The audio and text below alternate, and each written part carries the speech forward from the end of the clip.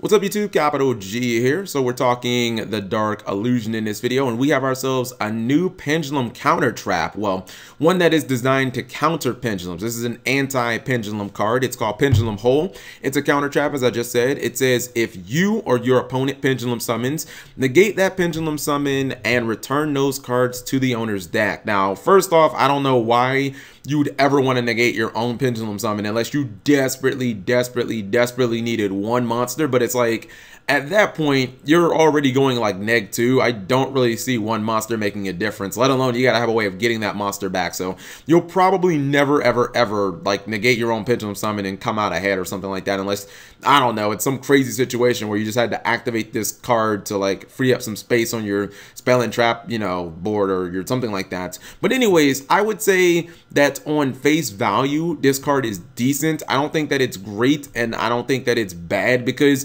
like there are other cards that this card will instantly like be compared to.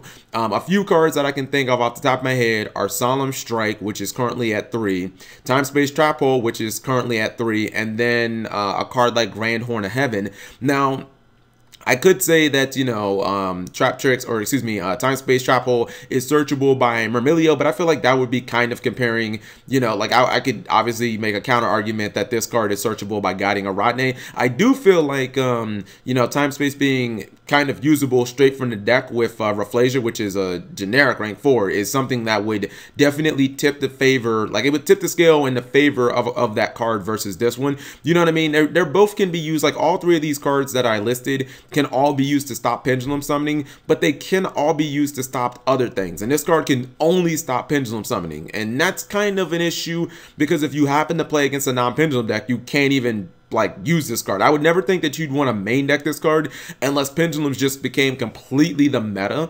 But I would have kind of liked a little more utility out of this card. Like, I think it would have been nice if it would have not only just spun back all the pendulum summon monsters, but if it would have like spun back your opponent's cards in their pendulum zones as well. Then it would have been like nuts. It would have been a serious risk for like the player to even try to pendulum summon, you know, because I do like the fact that this card is cost-free. You know, that's something that it definitely has on cards like Solemn Notice or Time Space, where if you want to stop a mass pendulum summon, you've got to either give up 1,500 life points, or, I mean, hell, sometimes with Time Space, you might have to give up 5,000. And I mean, you might not even have that if you use like a Solemn early in the game or something like that, or if you took a couple of direct attacks. This card is always going to be 100% free. There's also, I guess, the argument of sending monsters back to the deck versus destroying them and putting them in the graveyard. You know, we see instant fusion seeing a lot of play, so sometimes you don't want to send cards to the graveyard, as your opponent might, you know, they can soul charge them back, or if they're level 4, they might instant fusion them, make exceed plays that they wouldn't normally have. I would actually think that sending back to the deck is generally better. Like, there's only a couple of relevant monsters in the meta that I could think that I just would not want to send back to the deck, because if my opponent gets to use them multiple times, it could be an issue. Luster Pendulum and Scroll Combat Joker are really the only two that come to my mind. I don't really think anything else is really that relevant. It's not like people ever pendulum summon Monkey Board, you know, where they could just send it back and then search it with some other card and then, you know, play it again. Like, people don't pendulum summon Monkey Board, so that's not really that relevant. I think this card is pretty decent, but like, I just look at other cards like Solemn Strike and I just think, man, it covers so much more ground. It can stop hand effects, and it can stop cards in the graveyard. It can stop, you know, just normal summon effects, like, you know, cards that have just trigger summons. You know, a card like Time Space can stop when anytime your opponent tries to go to their extra deck, like an Exceed summon. Grand Horn of Heaven is the same thing. It can stop like Exceeds and Synchros and, you know, special summons from the hand. A card like Time Space can take out Forerunners and stuff, and this card can only exclusively be used on pendulum summons. So I do think that it does have some utility just because the card is free, and because spinning back to the deck is really good. But I kind of wish that it did a little more. Like, I wish it was, you know, I wish it was like Pendulum Trap Hole or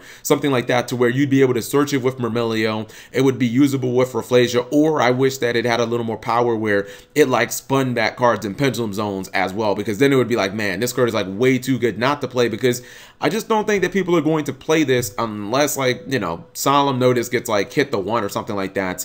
But I do think Konami's, I think that they're in the right. I think they're going in the right direction. We saw them, you know, design cards like Unwavering Bonds, where they're trying to make anti-pendulum cards for when they activate. You know, your opponent summons or they activate that Pendulum Sorcerer. Okay, negate the effect, banish it. They try and activate that Guiding Aratne, you know, negate it and banish it. Now they're going after the actual summons themselves. So I do like the fact that they're going after pendulums hard, because obviously they see the mechanic is like way stronger than anything that they've released.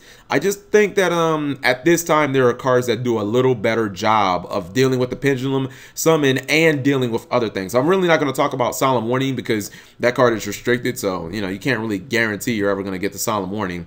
This is what the artwork looks like for Pendulum Hole, and honestly, I can't really identify what's going on. Like, I know that the pendulum monsters are getting sucked into a hole, obviously, but other than this one, which I think this is going to be a new archetype that's coming out in the Dark Illusion, I don't know what this is or this is. Like, I don't know what these monsters are. So if you guys can tell me, that would be super helpful. So let me know what you guys think of this card. I think it's side deck worthy, but only against pendulum decks. Obviously, you can't really use it in any other matchup, and you're not going to want to use it on yourself. But maybe you can like if you're playing Guiding Aratne, then I could suggest it. Like if you know you're playing Draco Pals versus Draco Pals, and you're playing Guiding Aratne, where you can just search this card turn 1 and, you know, have like a free copy of a card that just stops your opponent pendulums. Like I'm fine with that. So let me know what you guys think. Thank you for watching as always.